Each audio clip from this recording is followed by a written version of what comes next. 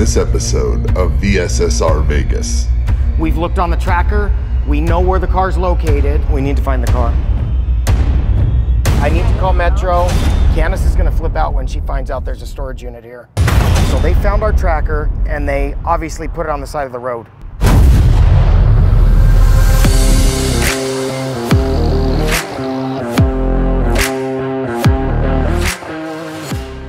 Guys, just now, they just racked over the median. What the These guys just literally jumped over the median on a scooter. We gotta make sure that we do something different with that, because people saying that they know what they're doing have no clue. If there's an issue, let me know. And listen, be careful out there, bro. We don't want nobody jumping no more curbs. I understand I jumped the curb, but when I pulled off on it, I know you got the film on. Yeah, hell yeah. Security business, I already know. Okay, so the backstory on this BMW i8 rental is vehicle's been not returned for over 24 hours. We have been tracking this vehicle, so we know where the vehicle's at right now.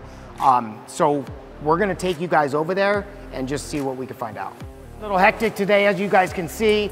So fasten your vlog belts and enjoy the ride. Come with us.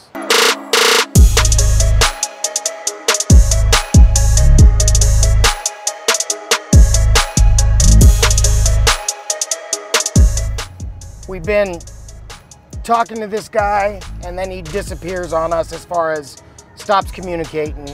So now we're doing our investigative work and back old bounty hunter days. Vegas bail, 228 bail, don't forget.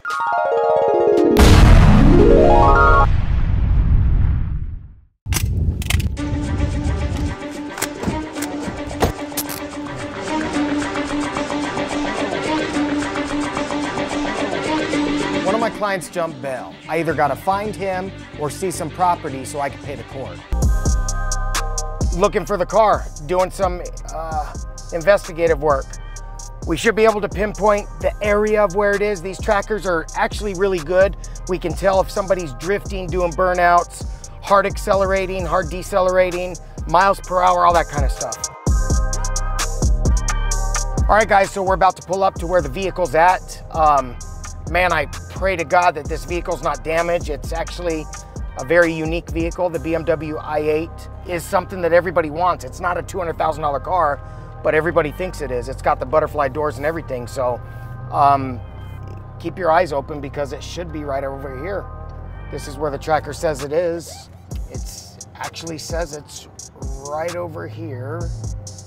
This is something that I pray to God never happens again, but people will steal the vehicles and start stripping them and taking parts or whatever, and they'll do it in these storage units. So this is actually where it says that the vehicle's at. So cross our fingers that it's not in one of those units, because that will scare the shit out of me.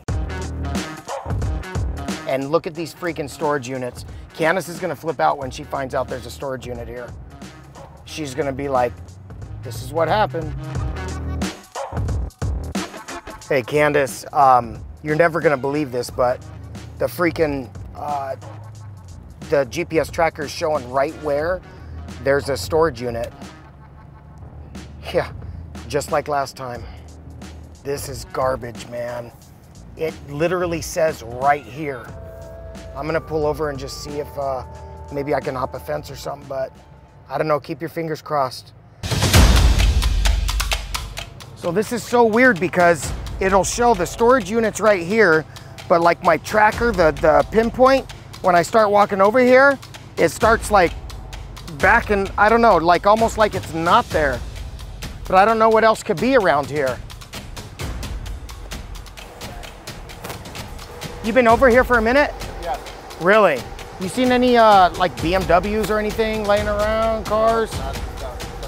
Just the one that I'm in, okay. All right, ma'am, thank you, appreciate it.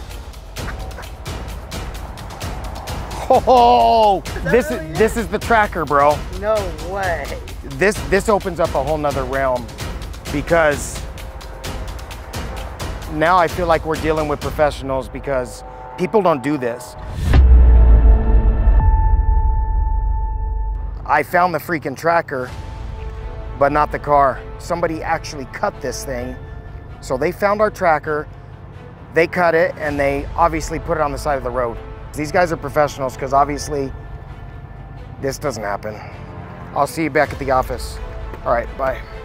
So we just got back to the office and it looks like they took the tracker out of our vehicle, which is, I can't even believe they found it. Right now we're at a loss. I don't know where the freaking car is. I'm super, like, I don't know what to do. There, hold on, my daughter's calling. Hello?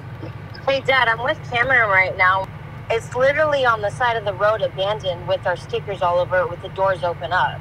Are you joking? Right. Where are you guys at right now? We're just driving to the gym. I need to call Metro. I need to call Metro. Will you please call the office and let Mom know what the hell's going on? Yeah. Please? Right now. All right, Yes. send me your info now.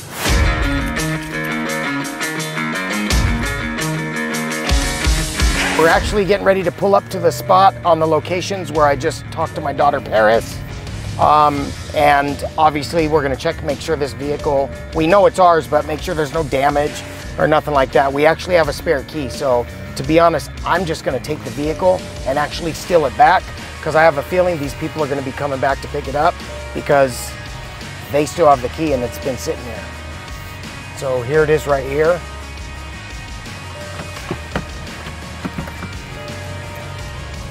Holy crap, dude! This is nuts! Have you checked for any damages or anything? So we need to actually have the mechanic check this out, do a condition report on it, and make sure what's up. What'd you say? It was just completely abandoned. The door was open. Oh man. The thing that I'm worried about, like if there's any weapons, drugs, anything stupid, because people are dumb, I'm gonna check that real quick, and other than that, let's get out of here. I got the spare key, so let's get out of here. I'm gonna drive this just in case there's any issues.